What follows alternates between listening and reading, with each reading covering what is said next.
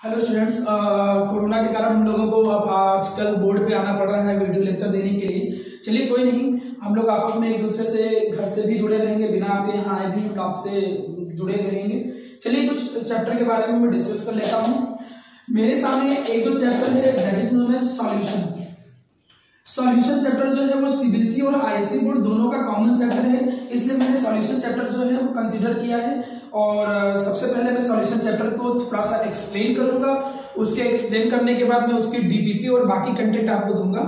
आप लोग उसकी प्रैक्टिस करोगे और जो भी आपको क्वेश्चंस होंगे वो डायरेक्टली मुझको कॉल करके आप पूछ सकते हैं, ठीक है। जब मैं सॉल्यूशन के बारे में बात करता हूं तो आप लोगों ने 11th क्लास में भी सॉल्यूशन चैप्टर पढ़ा था।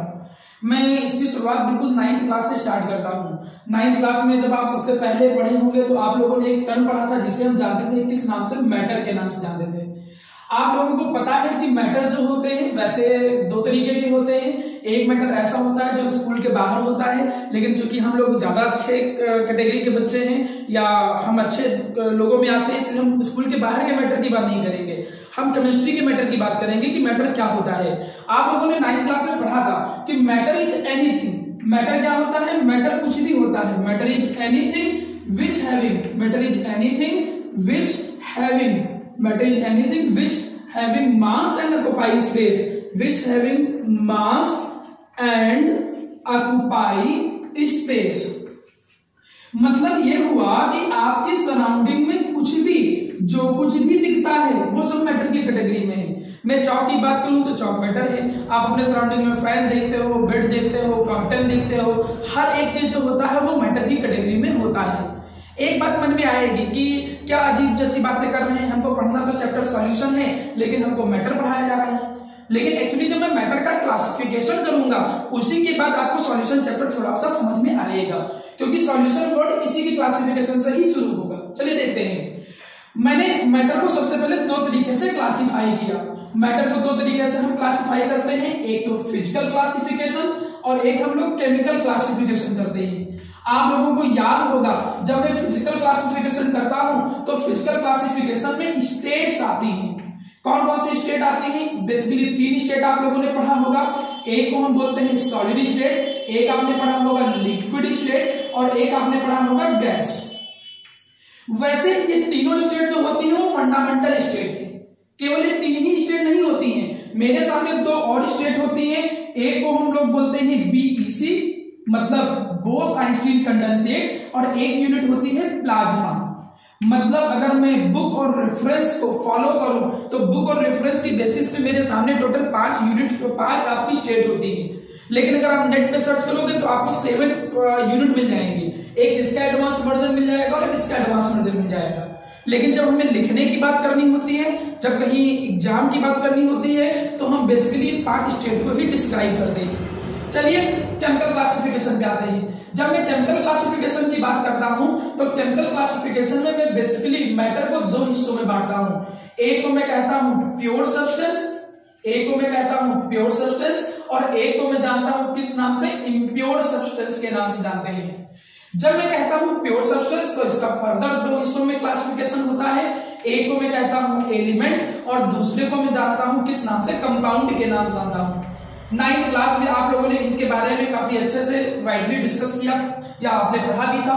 जब भी मैं इम्प्योर सब्सटेंस की बात करता हूं तो इम्प्योर सब्सटेंस का मैं एक दूसरा नाम दे सकता हूं जिसे मैं जानता हूं किस नाम से, मिक्सचर के नाम से जानता हूं। मेरे सामने 2 तरीके के मिक्सचर होते हैं। एक मिक्सचर को हम जानते हैं किस नाम से, होमोजीनियस मिक्सचर के नाम से, और दूसरा मिक्सचर कौन सा होता है, शायद आपको जानकारी भी हो, आपको पता हो, याद आ रहा हो। और दूसरा मिक्सचर कौन सा होता है? हाँ बिल्कुल सही, दूसरा मिक्सचर कौन सा होता है? Heterogeneous mixture. एक को हम जानते हैं किस नाम से, होमोजीनियस मिक्सचर, और दूसरे को हम जानते हैं किस नाम से, हेट्रोजीनियस मिक्सचर के नाम से। होमो का मतलब आपको पता है, आपने 10th में भी पढ़ा है और कई जगह पर आप लोगों ने डिस्कस किया है कि जब मैं बात करता हूं होमो का मतलब, तो होमो का मतलब होता है सेम। मतलब एक बात तो तुम्हारे दिमाग में जरूर आएगी कि कुछ तो सेम है ही। मैं होमोजीनियस मिक्सचर को थोड़ा एक्सप्लेन करने की कोशिश करता हूं।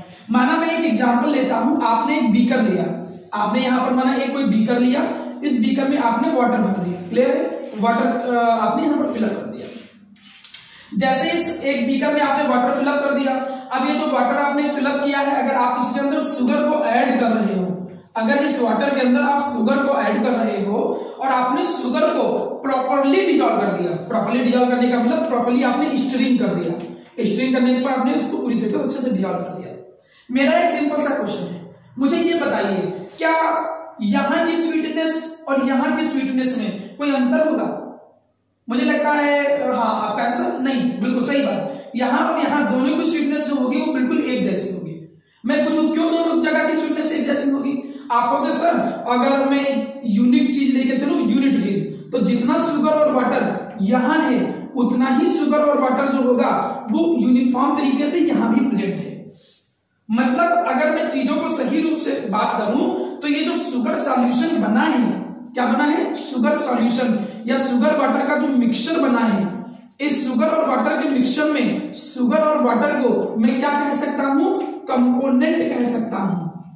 और जितना यहां प्रेजेंट है उतना यहां प्रेजेंट है, इसको हम कहेंगे कंपोजिशन यूनिफॉर्म तरीके से डिस्ट्रीब्यूट है। मतलब अगर चीजों को मैं ऐड करके डिस्कस करने की बात करूं तो एक तरीके से होमोजीनियस मिक्सचर कहलाएगा क्या? होमोजीनियस मिक्सचर कहलाएंगे दोज मिक्सचर, ऐसे मिक्सचर, दोज मिक्सचर इन विच, ऐसे मिक्सचर इन विच क्या? कंपोजिशन, और कंपोजिशन किसका मेरा बच्चा? कंपोजिशन ऑफ कंपोनेंट, ऐसे मिक्सचर जिनमें कंपोजिशन ऑफ कंपोनेंट्स जो होते हैं आर यूनिफॉर्म और सेम, आर यूनिफॉर्म और सेम। मतलब सीधी सी भाषा में हम ये बोलेंगे कि ऐसे मिक्सचर जिनमें कंपोजिशन ऑफ कंपोनेंट सेम होता हो या यूनिफॉर्म होता हो, पूरे मिक्सचर में यूनिफॉर्मली तरीके से शुगर और वाटर डिस्ट्रीब्यूट है, तो ऐसे मिक्सचर को हम क्या बोलते हैं? Homogeneous mixture.